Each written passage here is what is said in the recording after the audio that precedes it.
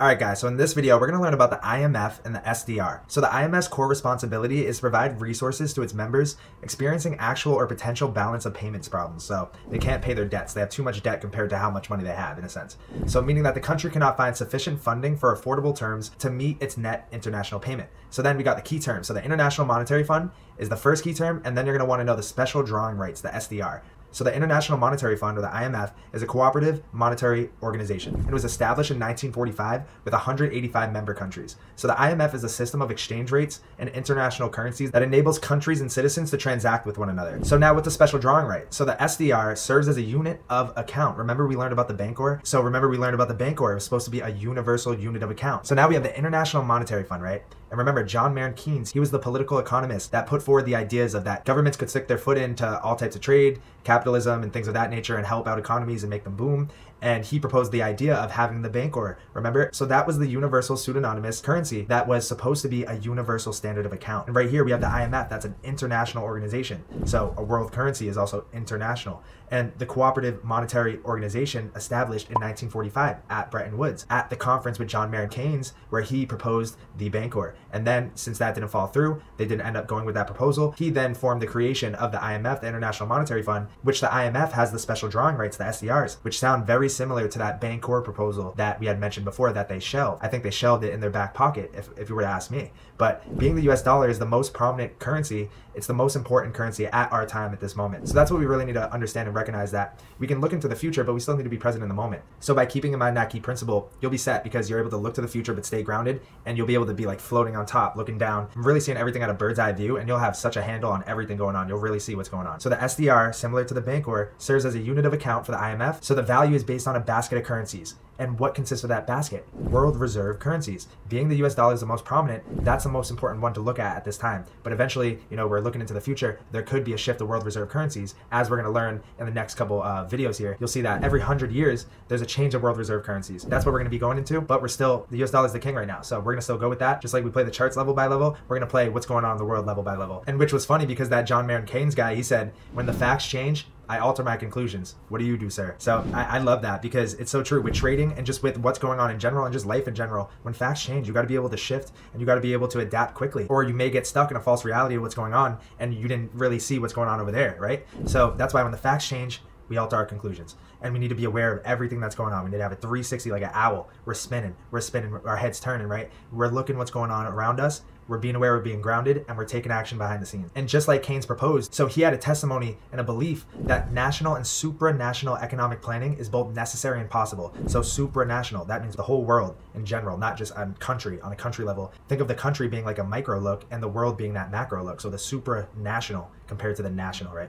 He said that was both necessary and possible. And he proposed that Bancor. They shelved it in their back pocket, and they proposed the IMF and the World Bank, and they slid in that Bancor under a new name, most likely called the SDR, Special Drawing Rights. So keep your eyes on the special drawing rights. Something's going on over there, and it must have to do with blockchain and having that SDR run on blockchain technology and DLT, distributed ledger technology, which is the underpinnings of what cryptocurrencies lie on. So with that being the case, it makes total sense because blockchain technology, if it's underpinning the SDR, there's so many capabilities that could come along with that. It only makes sense. If they weren't to do it, they'd be doing themselves a huge disservice. So we know it's coming down the line. We just want to know who's involved and how we can get a piece of it. So the purpose of the IMF is to help governments manage the challenges posed by globalization and economic development. So the key activities of the IMF, they can be classified under 3 areas. They lend, they surveil, and they have capacity building. So these activities promote policies and they promote strategies through which members can work together to ensure a stable world financial system and sustainable economic growth. So most resources for the IMF's loans are provided by member countries primarily through their payments of quotas. So one of the key things that the IMF does as well is they provide liquidity to the global financial system.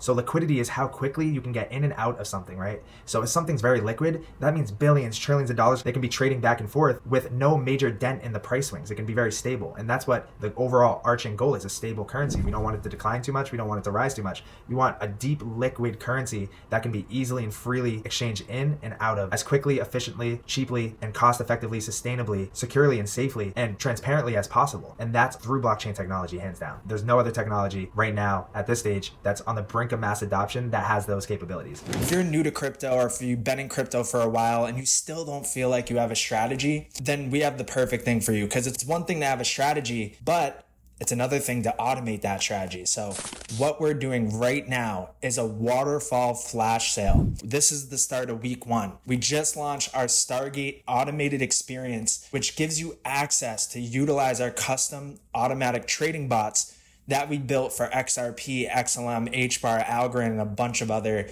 altcoins. If you're sick and tired of watching the charts every single day, worrying, stressing, guessing about prices and if it's going to go up or down, then look no further than this, because this is the holy grail for any crypto holder or trader.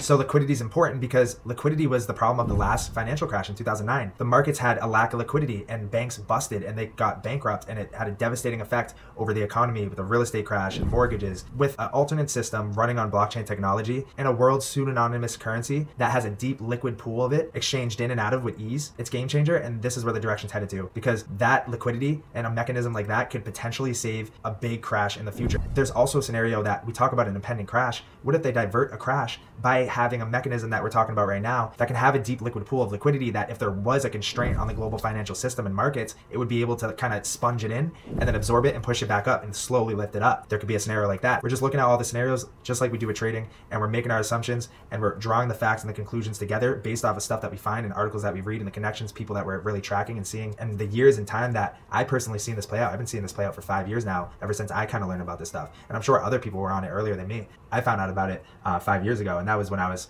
around like 20. So this is game changer stuff. I'm glad that I learned about it. The earlier you learn about it, the better. So if you feel like you're a little upset because you're just finding out about all this stuff, and if you knew some of this stuff earlier on, you could have been set and you would have saw certain things. That's how I felt. I always used to say, if I would have been older during the time of the internet boom and that kind of industrial revolution there, then I felt like I would have caught on to Facebook, I would have caught on to Apple, I would have caught on to some of these things. And then as I was going through and I found cryptocurrency and blockchain and really dug in, I found that this opportunity is 100 times larger, because we're talking about a whole internet and replacement of value and the way we exchange just conversations, the way we interact with value and money and transacting and buying goods and services. That's the core mechanism of how we function as a society. So this is huge. So also too, the value of the SDR is updated daily and defined by a basket of major currencies used in the world's most important trading and financial system. So we have the US dollar, the euro, the Chinese renminbi, the Japanese yen, and the UK pound sterling. Those world currencies are all a part of the special drawing rights, the IMF SDR. And the SDR's interest rate is adjusted weekly based on the short-term interest rates of government securities of the currencies in the SDR basket. They already have like a mechanism in place to kind of keep it stable and have that interest rate balance out.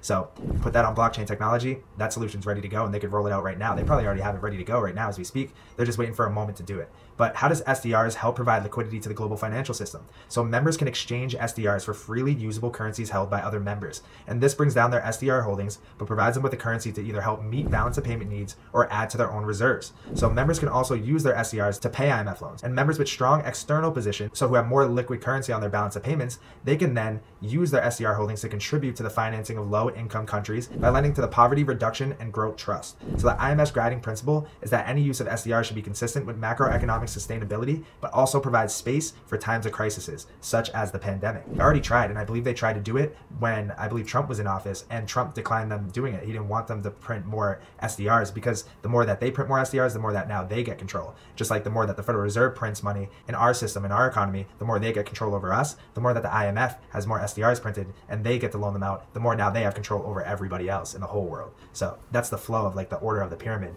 and really looking at following the money, who really runs it at the top. So who really runs it at the top? It's the IMF. So when we're following the money, the IMF is at the top, the International Monetary Fund, the World Bank. Then you have another international body called the Bank of International Settlements. And those three are at the pillar at the top. They're at the top of the pyramid. And then you go down, then you have regular central banks. And then you go down from that, you have like the banks like Bank of America, Citizens Bank. And then you go below that, you have the corporations. And then below that, you have the governments. And then below that, you have us. So we're at the bottom and we're trying to climb our way up, and we're going to do it. We're on to the next biggest thing of our time. So I hope you guys have no worries. Just sit back, relax, be patient, do your homework, be convicted through education, have that power to sit on your hands, be level-minded, and really just map this out. Because you map this out, you do the math, you'll be there. So SDRs serve as an international reserve asset that can be converted into other reserve currencies with the help of other member countries. This enables IMF countries to have access to unconditional liquidity. So there's a crypto that we talk about a lot that has a product, a part of their cryptocurrency and blockchain solutions that they sell to banks called on-demand liquidity. And now you have the IMF basically functions as an unconditional liquidity provider through the IMF member countries. So the IMF member countries have access to unconditional liquidity through the SDRs, and that just gets the IMF's power bigger and bigger and bigger. So that's it for this video. Are you sick and tired of just stressing and guessing, holding and hoping, and watching the crypto market go through its ups and downs and not doing anything about it?